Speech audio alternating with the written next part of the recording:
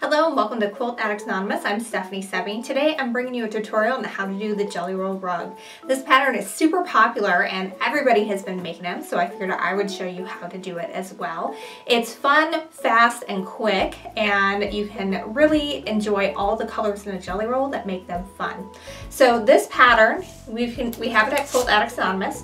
It's by RJ Designs, and it gives you all the instructions you need to do it. So in this video tutorial, we're going to give you some tips and tricks. It's not going to give you every single piece of instruction because we want you to support the pattern designer so that way they can continue to make more awesome things. So get the pattern. That's step number one of what you need to get is your pattern. You also are going to need some batting. So on the inside of all this is a bunch of 2.5-inch strips of batting. You can either cut your own from extra ends from your quilts, or Bozel has made these fabulous rolls of 2.5-inch strips of batting. There's 25 yards on each roll, so if you get 2 of them, that's going to be enough for one jelly roll rug. Of course you need a jelly roll, and one disclaimer about this, a jelly roll is actually a trademark name of 2.5-inch strips distributed and made by Moda Fabrics. This one is not made by Moda, so it's not technically a jelly roll, but basically you need one roll of 2.5-inch by width of fabric strips.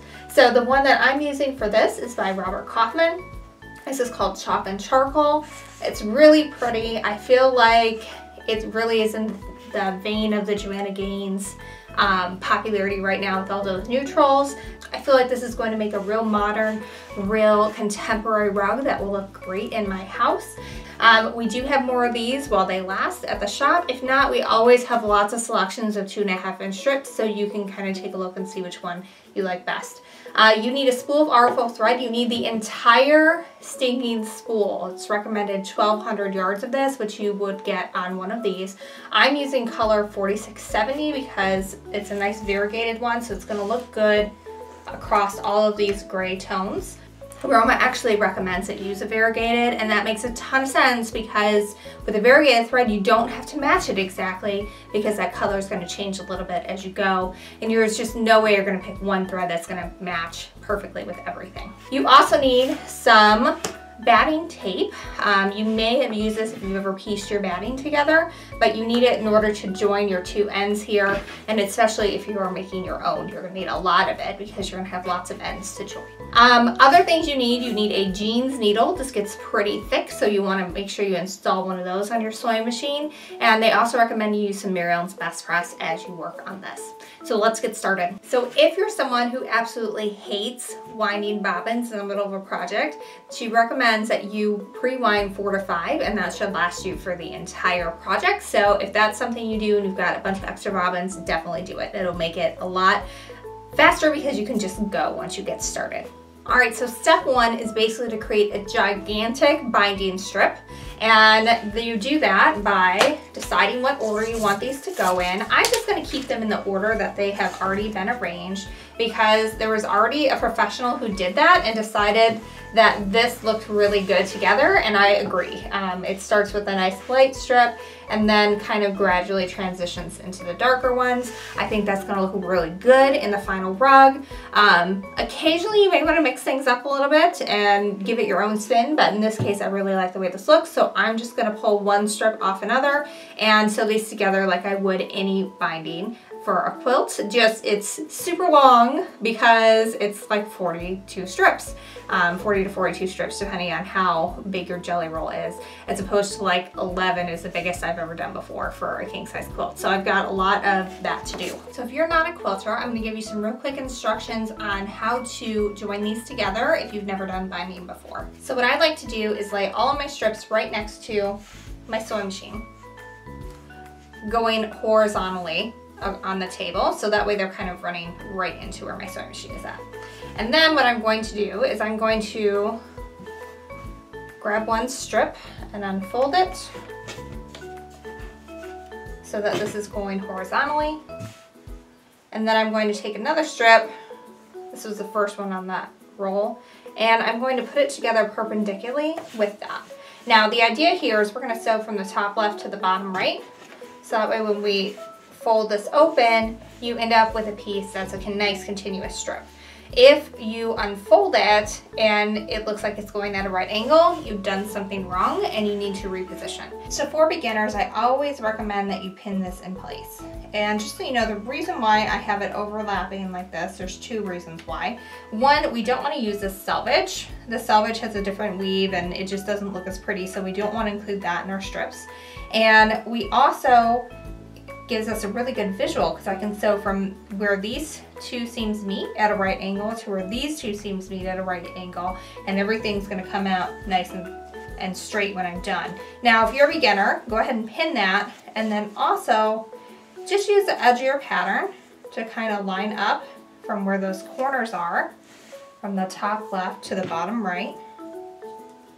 And they make, you can use a pencil for this. I'm using a marker so it will show up nicely for you on camera. But I also recommend that you draw your line. That way you have a really clear idea of where to sew when you're getting started. Once you get the hang of what you're doing, you can skip drawing the line, you can even skip pinning, but at least this way you have a nice visual on what to do. So with my needle in the center position, I'm gonna go ahead and sew from one to the next. Make sure you remove your pins as you come to them. You don't want to sew over those.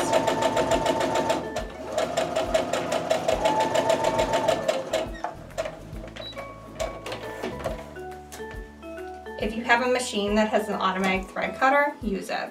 It's so gonna be worth it. All right, so now I wanna open this up and I wanna make sure that it's nice and straight, and it is, which means I'm good to trim these down to 1/4 inch. Now it doesn't have to be exactly 1/4 inch.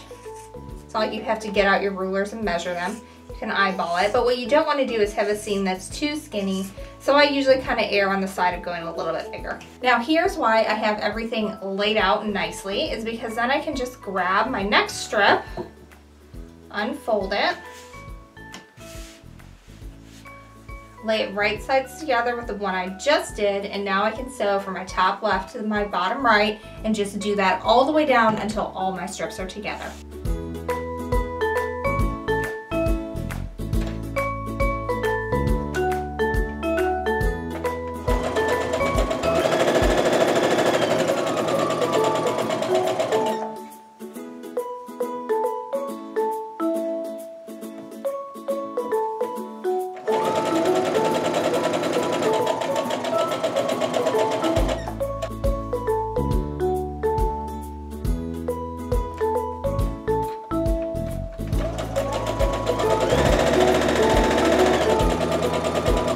Alright, so I'm now covered in Jelly Roll Fuzz, and I have a gigantic strip of 2.5 inch strips that have all been sewn together from my strip roll.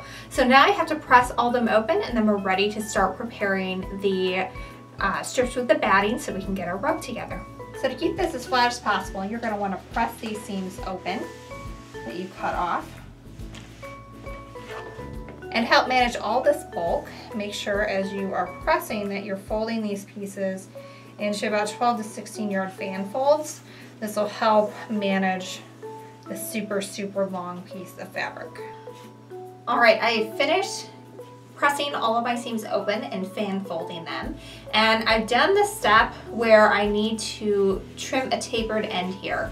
The instructions for this part are in the pattern, and because we want you to support the pattern designer who created this lovely pattern, I'm not going to give them to you here. So you have to get the pattern to figure out the precise measurements for doing this, but I will give you a little tip. What I did is you're going to put these together as one to do it, your roll and then also your fabric. And what I did was I put a little pin in a little bit, about 1 inch or so away from where that tapered end is.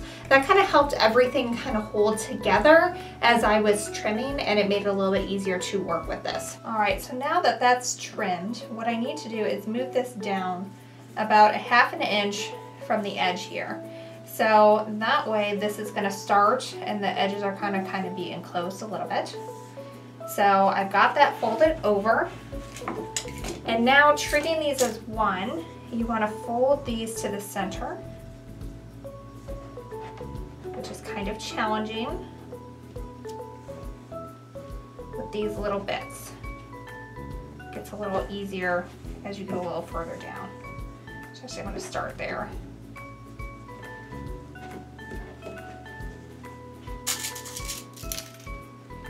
gonna put my pin in here that will help hold it together so that way I'm not fighting it. This one, I'm gonna put a little pin in at the tip, right along that fold line, to keep this folded over. If you have binding clips, now would probably be a good time to use those to help you keep everything in line. Or you can use pins like I'm doing here too. All right, so I've got that edge nice and secure down here. I'm gonna go ahead and sew. It's wanting to sew in place a little bit because there's nothing really to grab a hold of on those feed dogs because the strip is not wide enough yet. So I'm just kind of gradually moving it forward a little bit.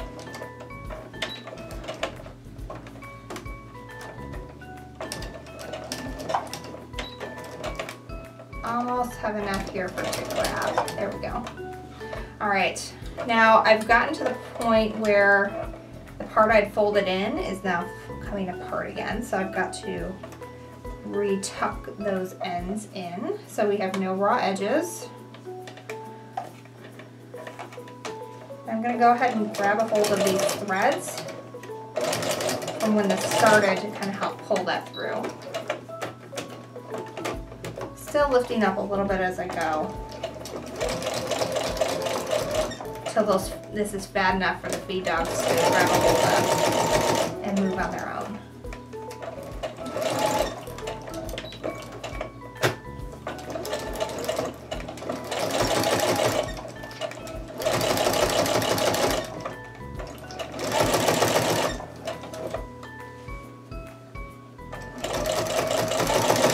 Now you kind of want to be tapered in. Eventually you want to be sewing right down the middle of this, but it takes a little bit to get there. Once you're done with that tapering, then you're able to do that. All right, now I'm not going to pin and clip this whole bit because this is yards and yards and yards of fabric, so I'm not going to do that. What I'm going to do is I'm just going to kind of unroll a little bit as I need it, and I'm just going to fold it in like you would if you were doing double fold bias as I go. And I'm just kind of worrying about whatever will fit on the top of my sewing machine. So I can get about 4 inches or so here. I've got that rolled in, and so I can just go ahead and sew down that and kind of hold it in place with my fingertips. And then when that part is done, I'm just going to line everything up again, refold it into the center, and keep going. And so obviously I have a long way to go because I have a lot of fabric here. So I'm not going to have you guys sit and watch that, but go ahead and do that with yours too, and then we'll come back in a little bit as I've got enough to kind of start making a coil. All right, so I've got 2 of my strips sewn together, so I'm going to start making the coil. This is recommended so that way you can kind of keep track of everything, and you don't end up with this massive thing that you can't control later. So the goal is you cannot twist this. You want it to be nice and sturdy all the way around. And it's going to end up being about the size of a small basketball. So I did a couple of loops around my finger, and this is already really wanting to twist, so you have to kind of untwist it as you're going.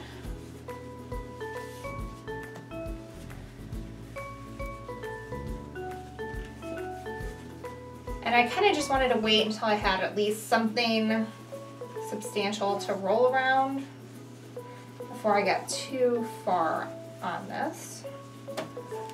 All right, so I've got about 2 there. I'm going to secure this in place right now with a hair tie.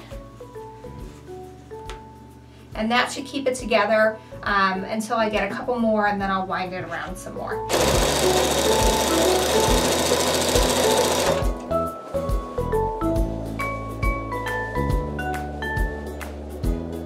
So whether you're using tube rolls or whether you're using little pieces of batting scraps, you're going to need to fuse your bits together. So to do that, we've got some batting fusing tape. I'm going to show you how to put this together. So the first thing I'm going to do is I'm going to kind of butt my edges up next to each other. And then I'm going to lay a piece of batting tape on top, and I'm going to cut that to size. I'm just going to eyeball this.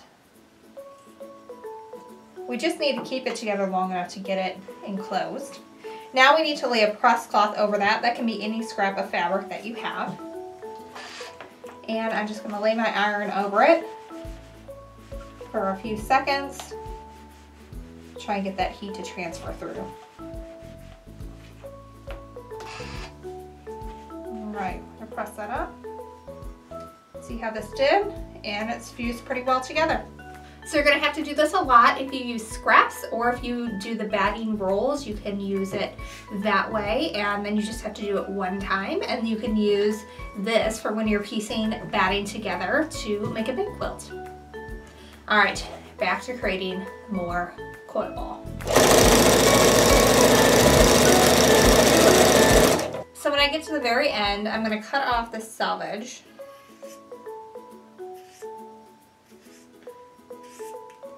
And I'm also going to cut my batting strip so that it's a little bit shorter than my piece of fabric.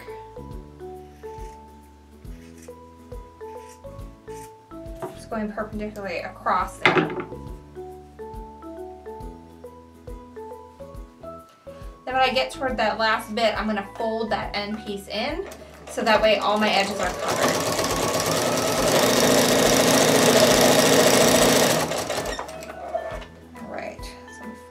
In here, and just like before. All right, I'm happy with that. I'm gonna sew to the end here.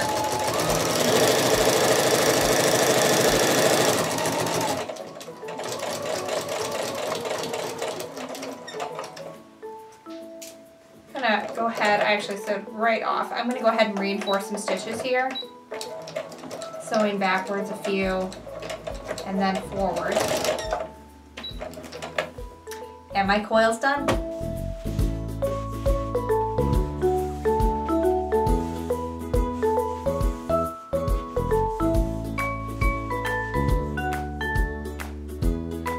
Just so you can have a realistic expectation of how long this project might take, I started the entire thing yesterday afternoon around 2, and I sewed everything together and got my entire ball together by 9:30, with taking about a 2-hour break for dinner, and I had a meeting to go to.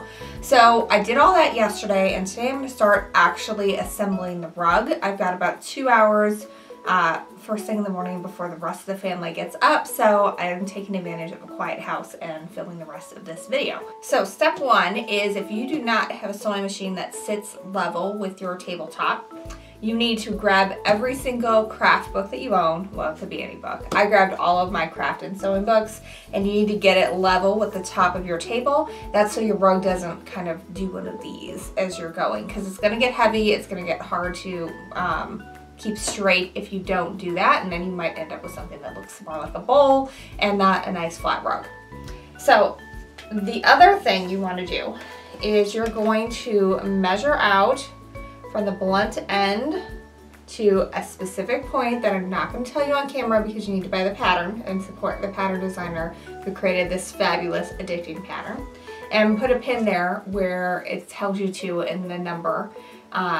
They also have some adjustments if you want a more oval rug, or if you want a more round rug, of where you can adjust that pin to, and doing it exactly as the original pattern is written.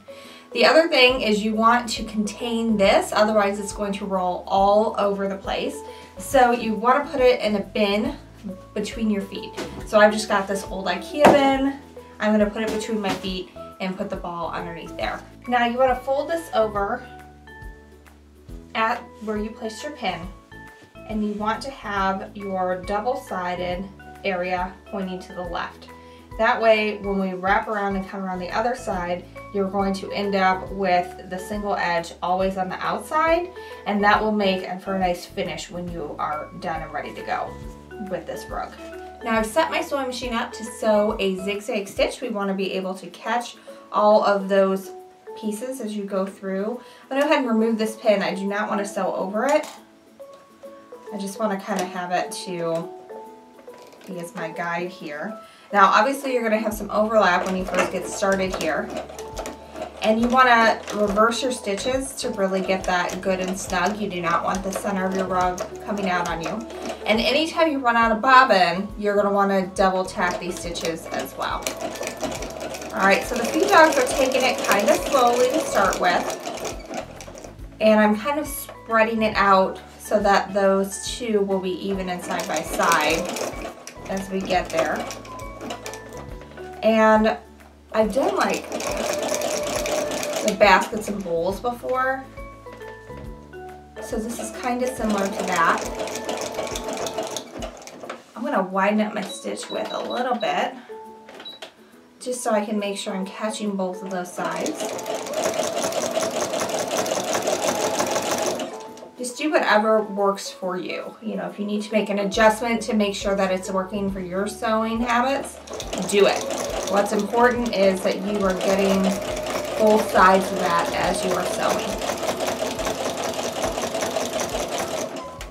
And I kind of want to hold on to this as it's going through to make sure that this first round is really straight, because you do not want a rug that is shifting on you, as this is going to be your foundation for everything going forward. I'm also using my machiner's quilting gloves. I like to use them whenever I'm doing something with like some substantial weight to it, which this is going to get heavy quickly. It just helps me grip everything and makes it a lot easier for me to do a good job. Okay, so I've reached the end of that first section, and now it's time to make the turn. So I'm going to kind of lift my presser foot up and push this against the blunt edge. And in the pattern it says it's totally okay to have a few puckers on these first couple of rounds because it is a really tight corner. At the very end of everything, we're going to spray starch everything with Mary Ellen's Breast Press, and it's going to forgive a lot of our sins as we go through this. Again, just make sure, the important thing here is that you are going to be catching both ends.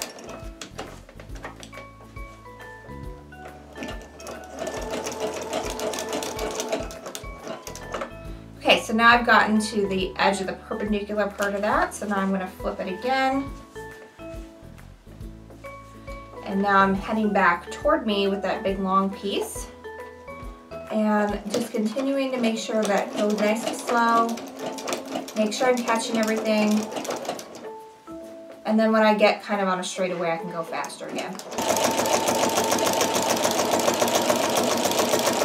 So as I sew, I'm really just kind of pushing these layers together, like toward each other, and letting the feed dogs take it through.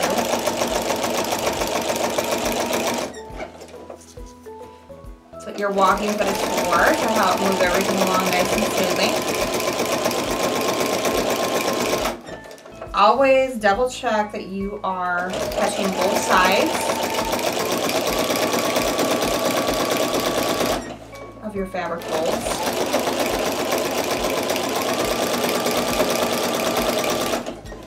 Alright, so we're time to turn another corner. This is going to be a really sharp corner again. We might get a couple puckers, it's okay. But I'm just going to take my time here. It's going to get easier as these curves get bigger to round the corner. But when you're first starting out, it's going to be super challenging. And you just need to take your time. You know, it's not anything that you can't do. It's just like, okay, so I got to the end of where my inner coil is on the left. So I'm just stopping with that needle down. If you have a function on your sewing machine where you can make it stop the needle down, engage that. It's going to make it a lot easier when you're turning these corners.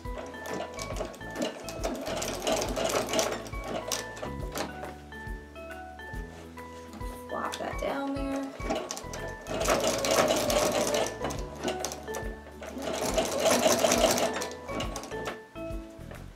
Do a couple more stitches.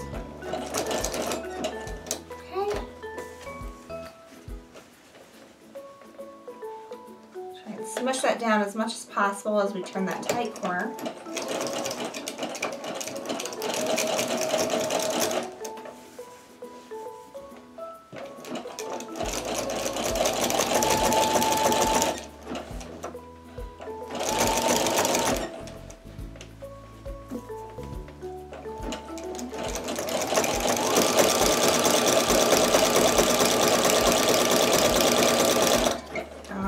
So now we got another straightaway.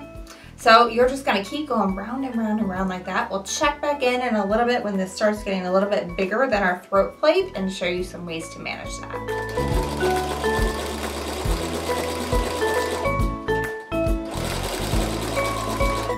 so because these strips are not cut on the bias, as you go around, you might have a little bit of curling. There, this is curling up a little bit at the lip.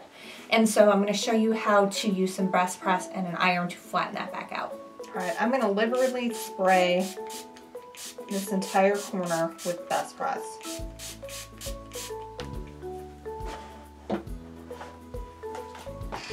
Then on my hottest siding of my iron, I'm going to press that.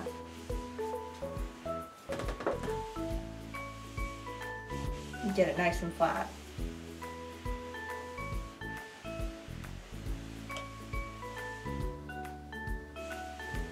You can see the best press kind of turning to steam maybe on the camera.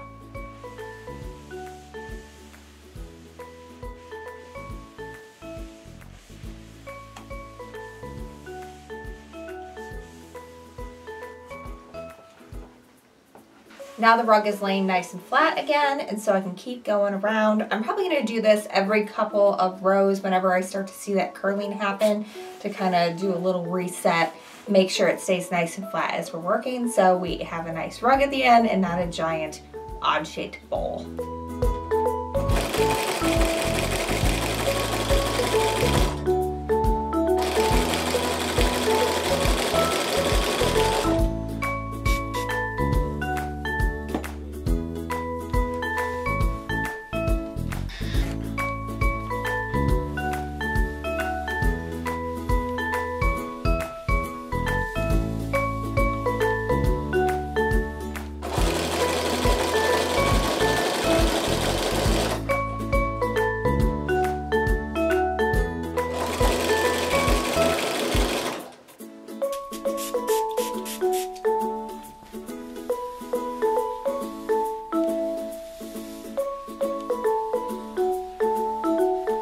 I've reached the end. I've got a little bit of my tail here. This is a tapered end that we made to start off with when we started our strip.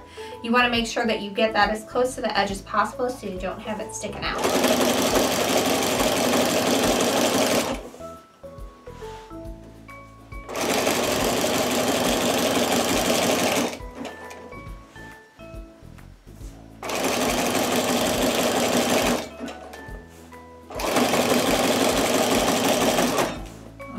Here we go.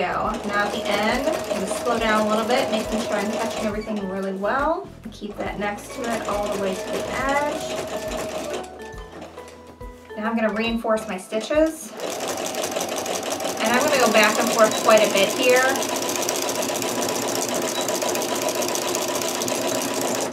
Because I really don't want that to come apart. This is, I mean, it's going to be a rug. It's going to be used and abused. And so I want to make sure that that's good and tight. All right, so I've got my whole rug together, but we still have a little bit more to do. I need to press this within an inch of its life to get it good and flat. And to do that first, I have to clear off my entire desk so I can have a nice flat surface to work with. So I'll be right back. All right, so my rug is together, but it is far from flat. There are lots of waves in this thing, and we need to get it nice and flat. And that's just because, you know, whenever you do something that's supposed to be on a curve and it's not on the bias, it's going to want to do this because it wants to be straight. It doesn't want to be a curve. But the good thing is this is fiber, and so we can manipulate it to make it do what we want. So I'm going to spray this down big time and pretty much completely soak this. Not completely soak. I don't want it to be like it just came out of the wash or anything. But I'm going to get it good and damp with some Mary Ellen's Best Press, and then I'm going to set to work pressing it in place.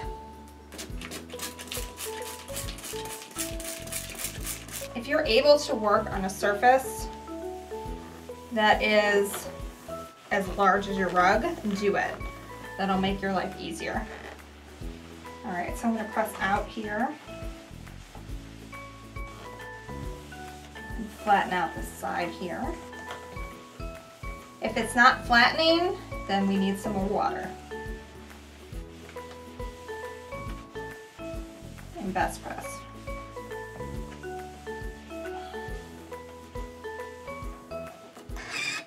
Alright, I'm gonna hit some more here. It's still popping up on me.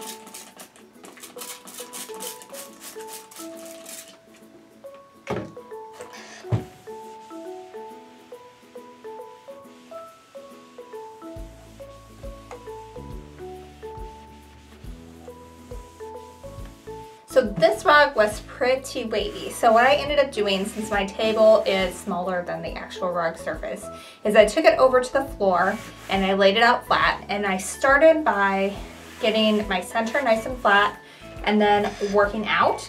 And anywhere where it was coming up, I just like sprayed the heck out of it, and then I did this across it until I could get it flat. And then when this end was flat, I kneeled on it to keep it straight and flat, and I came over and I did my other side. And if you can't kneel, if you're working on a table, you can always place some heavy books on top, maybe all the ones that you just took off your desk, to keep it nice and flat. But with enough time and either water or Mary Ellen's Best Press, you can get this to lay nice and flat. Now the iron has dried a good amount of that spray starch and water, but it's not totally dry. So what I'm gonna do is I'm gonna lay it nice and flat and let it dry the rest of the way, and that will set it in place. Basically what you're trying to do here is, you can see that these inner corners has scrunched up quite a bit. So what you're trying to do is, instead of having it curve up, you want to get them to sort of scrunch together in these tightest areas, and that's what will keep it nice and flat. So if you work on it kind of as you're going and you do a really good job with it, that will help. But otherwise, just press it to death when it's done and your rug will look fabulous. I hope you've enjoyed this tutorial on how to do the jelly roll rug. You can do it with any 2.5-inch strip roll and either your leftover batting, or you can pick up those batting rolls from Bozel. We have everything you need to complete this project over at shop.quiltaddictsanonymous.com. You can click on the link in the video below and you can get everything you need for this project, and you can pick it out and make your own. It's super fun. It probably took me less than 8 hours, so if you wanted to do it all in a day, you could. If you had like a crafty weekend, or your girls are getting together for a retreat or something, this would be a really fun project to do.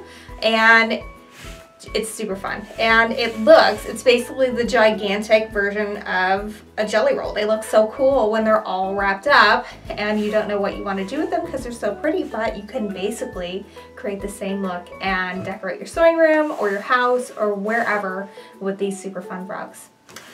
Make sure you support the pattern designer and get the pattern. We didn't give you all the details in this video specifically because we want you to support the pattern designer. We have these available, and I actually asked special permission to do this video from the pattern designer before I did it, to make sure that it was going to be okay and that she was good with us giving some hints and some tips and tricks without revealing everything. So go support her, buy the pattern. It's really fun and they're addicting. I'm already thinking of what I'm gonna make with my second one. So if you enjoyed this tutorial, we have lots of others too on different quilting tips and tricks, and as well as some other DIY stuff. So make sure you check it out either on YouTube by searching for Quilt Addicts Anonymous, or going to our website quiltaddictsanonymous.com and clicking on the tutorials page. You can find lots of fun stuff to do there. And if you like this, make sure you hit subscribe and the notifications button so you know when we release new videos. We're doing it pretty often this year, so there's lots of fun stuff coming your way. Thanks so much and happy quilting!